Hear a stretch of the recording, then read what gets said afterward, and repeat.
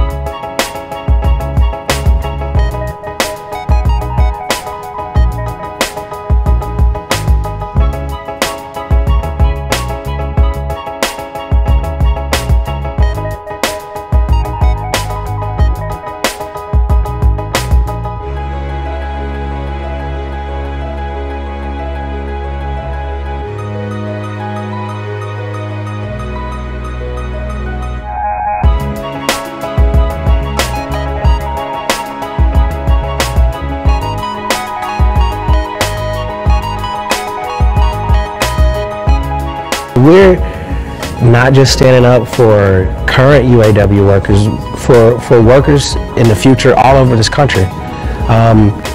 We will be the standard that should not be reversed. So we want to keep and make sure we hold that standard. So it's not just for us, it's for every American worker, so they can look at the standards and the strides that we've made, and so they can to achieve that, and to put pressure on other companies that fight so hard to keep the union out.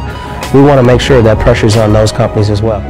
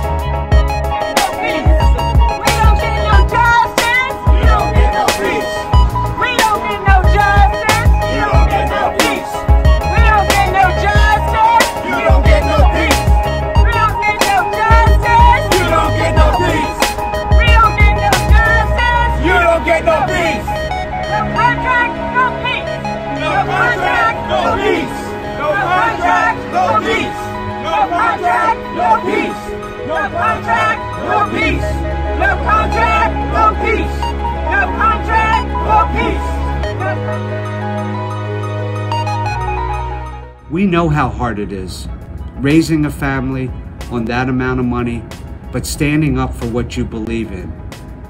And you bring the power to us at this negotiations table.